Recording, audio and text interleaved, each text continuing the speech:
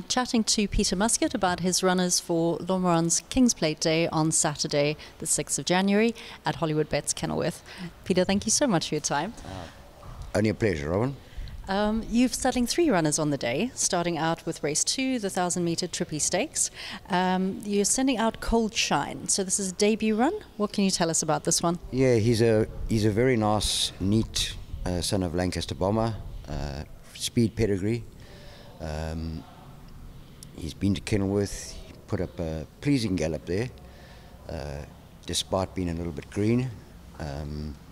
If he's not too green on debut, I think we can look forward to a very encouraging first run. Fantastic.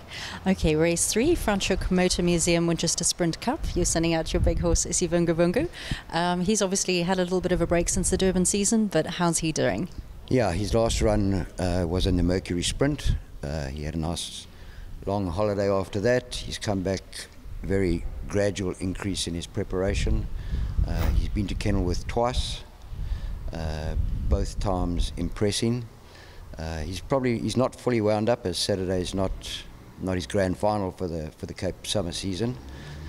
So he will take benefit out of Saturday's race. But I still, despite the big weight, I still expect him to be very, very competitive. Lovely. He makes a habit of stealing silverware from other jurisdictions. Yeah. Okay, and then your last one is in race 8, the 1,200-metre Jetmaster Stakes.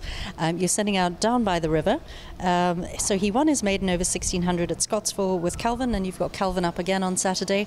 What can we look forward to from him? Right, he's a bit of a work in progress. He won his maiden very well at Scottsville. Then his first run out the maidens was in a Group 1 on Gold Cup Day.